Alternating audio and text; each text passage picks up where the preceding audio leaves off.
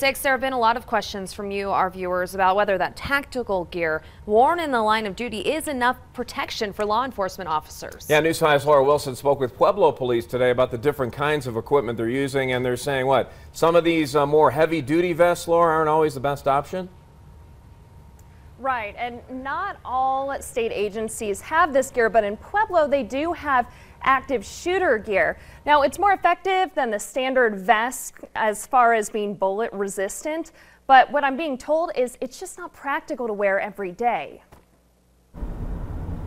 The closer it is to home, the more uneasy it makes you. On the eve of his 2-year anniversary with the Pueblo Police Department, it's hard for Philip Vigil to not think about fallen deputy Micah Flick. Traffic stops are probably one of the most dangerous to do, but it's part of our job. Vigil says he feels well equipped during traffic stops. 234 traffic. Though concerned citizens have started questioning whether tactical gear worn across the state offers enough protection. It does not protect you from every threat. And certainly looking forward, we would hope that some technology develops that will give us that opportunity. And this is what's called soft body armor. All officers are required to put these on during each shift before even getting in their car. We are providing the best level of protection that we can right now. The other type of vest is about 10 to 15 pounds heavier and is designated for more dangerous incidents like a standoff. It will stop a higher caliber bullet. But as we learned this week, you can't always predict which calls are routine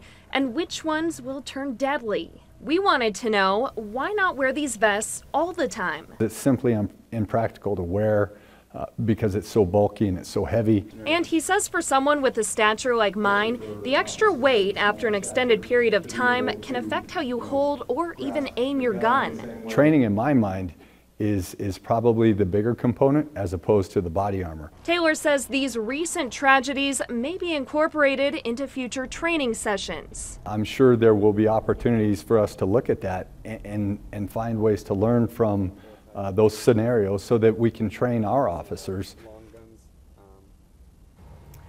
Now, there are about 10 people in the police academy down here in Pueblo right now, and Captain Taylor told me he did plan at some point this week to go in and speak with those recruits and specifically address these 3 recent tragedies and make sure he answers any questions or concerns they may have.